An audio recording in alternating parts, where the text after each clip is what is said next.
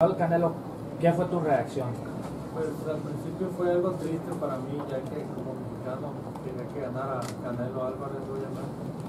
No se dio la victoria, pero hasta Gilberto Ramírez para brindar esa victoria y pues dedicársela a todos los mexicanos. Zurdo, ¿crees que te va a pelear diferente como le peleó a Canelo? Con Canelo parece que nomás fue el 1-2 toda la noche, y tú eres más grande. Do you think it'll be the same fight between Canelo and Bivol this time, the Bivol that you're going to get? Yo creo que va a ser diferente, totalmente. Siempre, cada peleador es diferente y que va a querer tomar el distancia todo el tiempo también.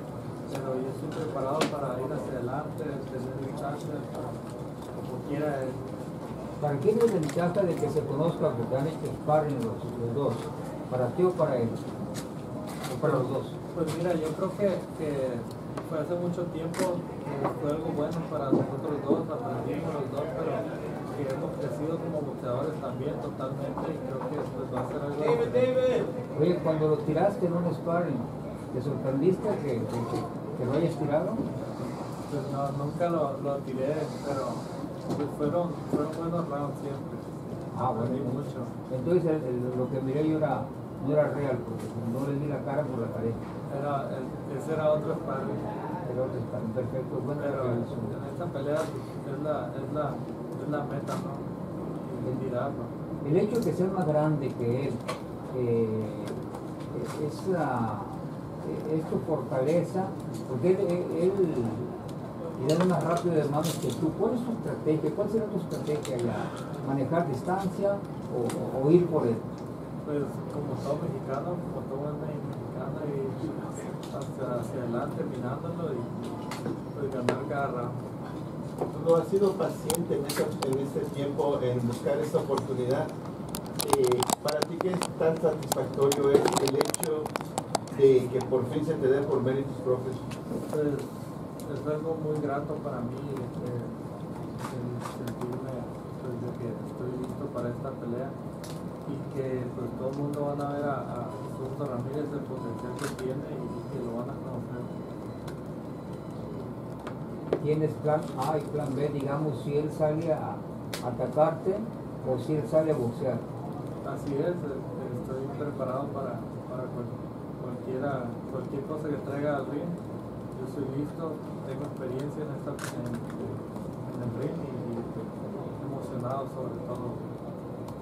En su momento, Juan Manuel Márquez mencionó recientemente que él en su tiempo era más importante el ganar un título y hacer muchas defensas en lugar de unificar, que es la moda de estos días. Para ti, ¿qué es más importante? Yo creo que ganar el título, primeramente, Dios, y convertirme en campeón indiscutido también. Zurdo, ¿una victoria aquí crees que te lanzaría al superestrellato? Ya mejores bolsas, arenas más grandes, todo eso. Yo creo que sí, yo creo que va de la mano el ganarle esta pelea y unificar títulos también, directamente, y todo viene de la mano. Zurdo, si le ganas a Bivol, ¿crees que Canelo te va a dar la oportunidad? Le voy a ganar más si le gano, sí o sí. Y no sé si quiere, dice que no quiere pelear con mexicanos, pero pues yo creo que esa pelea se puede dar. ¿Por qué crees que esa postura, como le comenté a Eric, en el 2017 peleó con Chávez y parece que allí no tuvo problemas con enfrentar mexicanos y ya así no quiere? ¿De dónde crees que nace eso? Pues no tengo idea, la verdad, porque siempre entre mexicanos es una guerra arriba del ring, es un espectáculo garantizado. Entonces la gente disfruta de los mexicanos arriba del ring porque siempre estamos todos en el ring. Zurdo, ¿tú te consideras como el peleador más temido, más peligroso que Bivol va a enfrentar hasta ahora en su carrera? Yo pienso que sí, que soy el peleador más completo que van a enfrentar. ¿Sobre qué ventajas tú ves que tú tienes sobre un Bivol? Pues sobre todo la estatura, el alcance y el peso también. Claro que él no ha perdido, tú no has perdido. ¿Tú crees que eso el no perder, el Canelo perdió antes de jugarlo, pero tú no has perdido? ¿Tú crees que eso te va da la motivación para ganar esta noche. Así es algo motivante también para mí el mantener el invicto, que él también esté invicto, y yo creo que pues, al final de cuentas la gente es la que va a salir ganando, ¿no? Con este tipo de peleas que uno se merece, darle a la gente el buen espectáculo. Zurdo, el hecho de que la pelea va a ser en una sede neutral y tú no vayas a contar con la afición tuya, ¿te afecta mentalmente, anímicamente o simplemente nomás estás concentrado en lo que pasa dentro del ring? Claro que no, eso no te afecta porque al final de cuentas nada más somos él y yo y el referee arriba del ring, entonces nadie te puede ayudar, ni el público, nadie se puede meter más que tú tienes que estar. Pero no puede haber una molestia que no se hizo aquí, o realmente tú ya no estabas enfocado en el título y no te importaba dónde fue. Pues mira, me hubiera encantado que hubiera sido aquí en Los Ángeles o en Las Vegas para que hubiera habido gente mexicana, latina que pudiera disfrutar de la pelea. No se hizo, pero se puede hacer próximamente. Mencionaba Eric que entre las negociaciones ellos estaban buscando mandarla a subasta precisamente para llevársela a Rusia. ¿Qué tan importante fue el apoyo de tu compañía para que realmente te diera la mejor oportunidad en una sede neutral?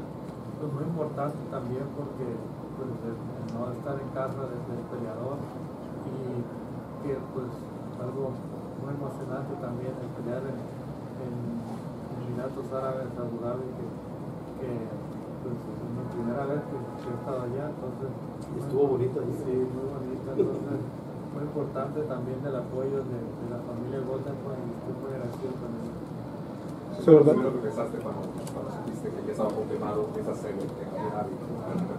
Pues me emocionó mucho porque siempre había tenido el sueño de viajar a esa parte también del mundo, entonces fue algo emocionante también para mí. ¿Estás cansado del viaje hasta allá? Sí, poquito, son 15 horas.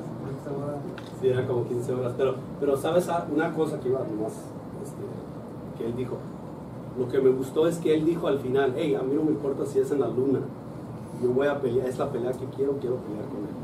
Y prometió Eric de ganar el campeonato, se lo puede llevar hasta Mazatlán. Así es, totalmente. Primero Dios que todo salga bien. ¿En el Kraken? En el Kraken podría ser.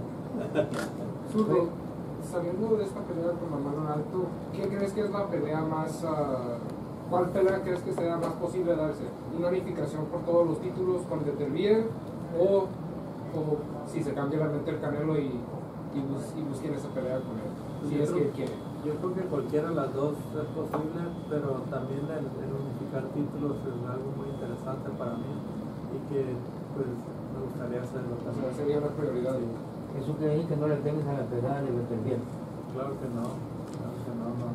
Es un ser humano igual que uno, entonces él entrena, tiene 2 manos, 2 piernas, no es invencible. Una victoria sobre Bivol te ponen los rankings de libra por libra. Para ti, ¿qué significaría estar en esos rankings? Pues es un orgullo para mí, el orgullo de ser mexicano sobre todo, y el que a través de mí muchas personas ven el sueño de todo mexicano. Zurdo, ganar aquí ya sería ya llevas muchos años en el boxeo, ya sería la cúspide de tu carrera, derrotar a un rival de la categoría de Bivol, o apenas empieza. Yo creo que apenas empiezan, porque Zurdo, ¿cuándo recibiste la llamada de Golden Boy que ya estaba hecha la pelea y al fin agarraste la pelea más grande de tu carrera? ¿Cómo te sentiste y dónde estabas? pues estaba en el gimnasio de hecho y me sentí muy contento, emocionado de que después de tanto luchar para poder convertirme a 2 veces campeón del mundo, ahora se logró. ¿Y tú Fíjate muy bien lo que dijo, Dijo, estuve en el gimnasio. Sí.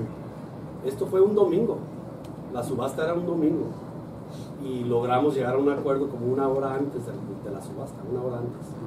Entonces así de serio era él, esta pelea, y lo importante, más que nada la hambre que tiene para convertirse en uno de los mejores peleadores de libra por libra. Pero él estaba en el gimnasio un domingo. Listo. Yo tengo una pregunta que me la he hecho muchas veces. Tú has hecho sparring con David Benavides y con Dmitry Bivol. ¿Quién es más duro de los dos? Yo creo que Benavides, porque va hacia adelante, tira mucho golpe y me gusta el estilo que tiene. ¿Tú qué crees que es la arma más peligrosa que Bivol trae a ring?